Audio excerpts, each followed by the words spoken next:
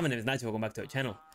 And I've played a lot of Fallout, like, a lot. Baby. It's one of my favorite franchises of all time. However, I wouldn't say I'm an expert on it, and I wanted to change that. I wanted to become a Fallout master. With the upcoming release of the Fallout show on Amazon, which is set in the year 2296, way up in the timeline after every game has already happened, I decided to spend the last couple days watching the entire Fallout lore, from Fallout 1 all the way up to Fallout 76. Shout out to Noah Gervais, who marvelously put together this 9-hour review of the entire thing, link down in the description, and I broke it down in digestible bits so you can also be ready for when the show drops. You're welcome. To start you off in the story, Fallout happens in an alternate timeline similar to ours, where a very particular retro aesthetic remains from the 1950s and it's observable throughout the whole franchise. Around the year 2051, the resources of the world began to run out due to a heavy dependence on oil and uranium. Greta was right.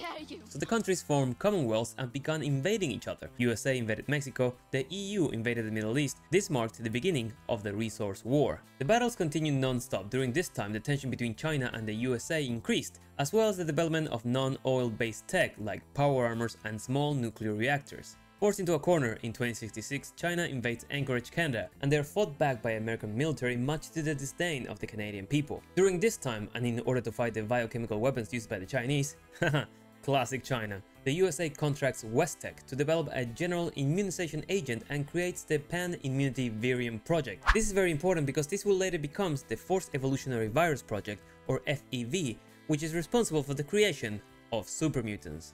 Fast forward to the year 2074, USA invades China and with its new T-55 power armors manages to push the Chinese back. In the year 2076, USA violently annexes Canada to its territory and shoots any protest on site, which is what we see in the introduction video of Fallout 1. Bleak, I know. During this time, Vault-Tec gained government funding and began building nuclear bunkers called vaults that would keep humanity safe in the event of a nuclear holocaust. This was known as Project Safehouse. However, some of these vaults were designed with the intent of running experiments on its inhabitants. Out of the 122 vaults commissioned, only 17 were meant to run normally and protect the people that were inside of them. Vault-Tec is also one of the companies responsible for much of the technology you see in the game, like the Pip-Boys, much of them presented in a funny 50s-60s style infomercial. The continuous battle between USA and China led to a stalemate, with increasing civil unrest in both countries due to the expensive and lengthy war. Both nations eventually managed to resolve this with an exchange of nuclear bombardments. On October 23, 2077, the Great War started, lasting no more than a few hours, and the world was destroyed. Here's where all the events in the game begin to take place. In Fallout 1, you play as the wandering vault dweller from Vault 13, which was never meant to open until 80 years after the bombs dropped, but when the water chip broke, you are sent out to find a replacement. This is one of the shortest games in the franchise and takes place in California in 2161. You're introduced to multiple locations and factions throughout the gameplay, like the Brotherhood of Steel, which is a neo-medieval faction with scribes and paladins that was formed by Captain Roger Maxson after he found out that the US government had sanctioned human experiments using the FEV virus, days before the bombs dropped. Under Maxson's leadership, the newly formed Brotherhood's mission becomes that of gathering technology and knowledge to safekeep it from mankind to prevent it from destroying itself again, and they are very easily recognized by the use of power armor. Along its way to find the water chip, the Vault Dweller runs into different settlements, like Shady Sands, which was established by the residents of Vault 15 and with the help of the player later grows to become the New California Republic, or NCR. More on that later. The player is also sent to investigate attacks on trading caravans and is introduced to the super mutants, which are the main antagonists of the game, led by Richard Gray, aka the Master, who is a mutated thing, composed of several people and mutants, as well as the computer systems of the cathedral you find him in. His ultimate plan is to create a utopia made solely of mutants. The only caveat is, mutants are sterile, which is a way that through dialogue the player is able to make him kill himself, making him realize his plans wouldn't work. The player can also find a city called Necropolis, filled entirely by ghouls, disfigured people exposed to radiation after the bombs drop and that have been alive for hundreds of years. Once the water chip is found and the vault situation is resolved, the main character being exposed to the life outside the vault is exiled by the Overseer, cast back into the wasteland, with the end credits showing you the effects of your actions and your choices throughout the gameplay. Absolutely brutal. Fallout 2 takes place 80 years after the previous, but remains in the west coast where the town of Arroyo is struck with a massive drought. Again? Jeez man, you'd think these people would have learned. But this time you are the Chosen One, a direct descendant of the Vault Dweller, and you are tasked to find the Garden of Eden creation kit, or GECK. for short. For this, the player travels back to Ball 13, which is now infected with Deathclaws, a terrifying creature from the Wasteland that's a classic throughout the series, but for whatever reason this time around, they can speak. This game has a more political focus than its predecessors, touching on themes like slavery, with Vault City and its bureaucratic oligarchy government with a neoliberal character called Lynette, who forcefully take over neighborhood settlements. It touches on themes like sex, seen more from a transaction point of view, where you can basically sleep your way into getting things, which is why only fangirls love this game. You wanna watch me have a wank? It'll cost you a tenner. During this time, the wasteland phase of the apocalypse ends and the frontier phase begins, meaning that more towns are being established and the people start to venture further into the wasteland. You find towns like New Reno with different factions fighting for the control of it, one of them being the Mordino family, who manufactures Jet, a very addictive drug and another franchise staple, much like Mentence, Psycho, Buffout, Hydra, and many more. The main enemy pulling the strings from the shadows is the Enclave, an organization born from the remains of the US government and military officials who fled before the bombs dropped. Typical. And established themselves in an offshore oil rig, which is ironic considering this whole thing started over oil. Their plans is to erase all mutants and impure people and create a perfect society by modifying the FEV virus into a weapon, and they attempt to do this through slavery and human experimentation. So they're definitely really bad folk. After the Chosen One defeats these people, a new America starts and California expands into the east. Now before the meat and potatoes, some other mentions go for Fallout Tactics and Fallout Brotherhood of Steel, smaller games that didn't quite hit the Fallout mark and which storylines are not canon. So I'll let you Google them by yourself. After the disastrous follow-ups of Fallout 2, Bethesda is able to buy the IP with their pocket change and makes Fallout 3. The first 3D version of the game that revived the franchise in a very profitable way and that will forever put fans against each other over which one is better, this one or Fallout New Vegas. But I digress.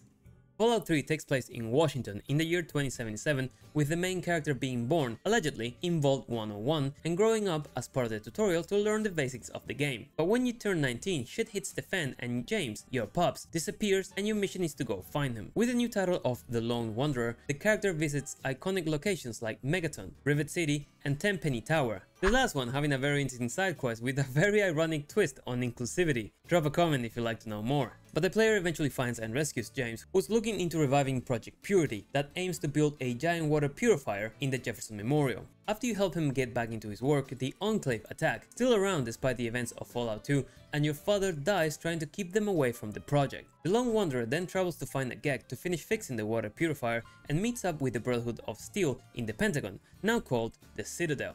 The main criticism of this game that I feel might drip into the show is the portrayal of the Brotherhood as plain good guys in cool suits of power armor.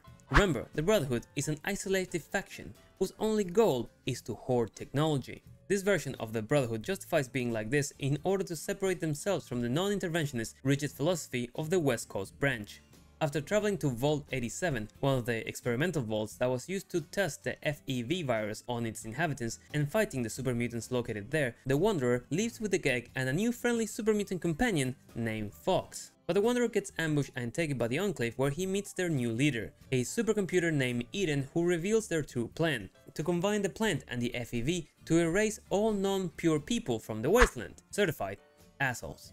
The player is given a sample of the virus and escapes to reunite with the Brotherhood of Steel. Together with the help of a massive robot called Liberty Prime, they assault the memorial, and the final decision of the game has the player either sacrificing themselves to fix the radiator purifier or one of its companions, or carrying out the Enclave's plan and using the FEV sample. If there was ever a franchise where you can purposely choose to be an asshole, this is definitely one of them. A later DLC called Broken Steel lets you use Fox, who's immune to the radiation, to fix the purifier, thus sparing you and your other companions. Fallout New Vegas is what most people call the proper sequel to Fallout 2, and probably one of my favorite Fallouts. Set merely 4 years after Fallout 3 and taking the player back to the West Coast, to the Mojave Desert, a place that makes everyone who worked there wish for a nuclear winter. Patrolling the Mojave almost makes you wish for a nuclear winter. You are put in the role of the courier, with the beginning of the game introducing you to Benny and the no-no side of his 9mm pistol, Maria, who, after uttering one of gaming's most famous phrases, "Truth is,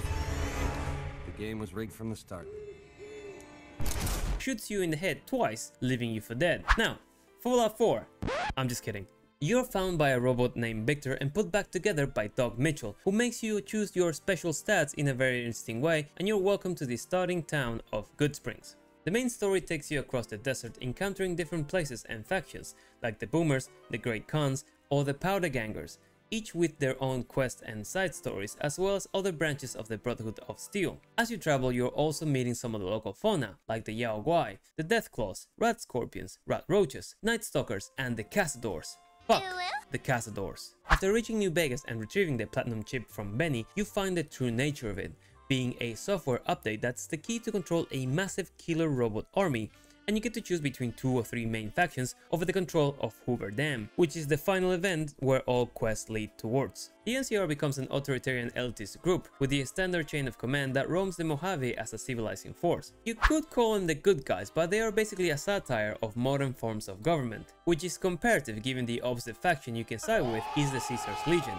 who are a group of slavers who take control over all the tribes by pure force and crucify everyone who opposes them. They are extremely homophobic, which makes it fun to think how would modern Californians fare against 2281 Californians. Degenerates like you belong on a cross. Other options are choosing to side with Mr. House, the genius creator of Robco, the company responsible for the Securitrons, founder and ruler of New Vegas, who controls everything from an underground base where his body and brains are connected to a supercomputer, allowing him to live 200 plus years. Give him the control of the robots and have him rule the Mojave as a tyrant, pushing the NCR and the Caesar's Legions out. Or betrayed Mr. House, side with Yes Man, control the robots yourself and achieve a similar result, freeing the Mojave from both factions. You can also talk them into leaving. The beauty of New Vegas is whatever choice you make and whatever faction you pick is not technically bad, as long as you can live with it. This game is also known for having some of the best DLCs in the franchise, like Dead Money and Honest Hearts, which I don't want to spoil, so I encourage you to give them a try yourself. Fallout 4 takes place 6 years after New Vegas and takes you back to the East Coast, to the Commonwealth that largely encompasses parts of all Massachusetts, including the old capital of Boston. The game begins for the first time before the bombs dropped in 2077. You receive a visit from a representative from Vault-Tec who tells you that you and your family have a spot reserved in the local Vault 111. Soon after, an alarm sounds. You make your way to the top of the hill with your baby and get into the vault right when the first nuke drops. Inside, you are fitted with a vault suit and put into a cryogenic chamber and put to sleep for almost 200 years. But when you first wake up, you look across your chamber and see someone called Kellogg killing your partner and kidnapping your kid, Sean.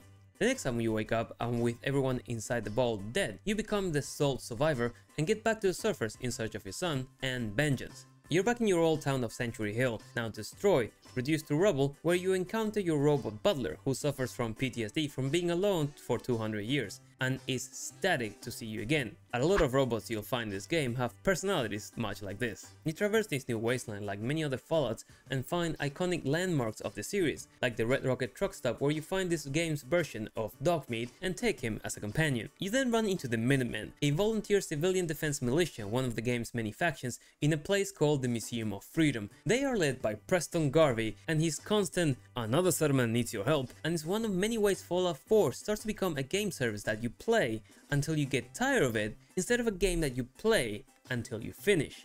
But I'm getting sidetracked. The main goal takes you to Diamond City, the main hub of the game, where you meet some of the most important companions, like Piper and Nick Valentine, a living synth made from the likes of the real murdered Detective Nick Valentine.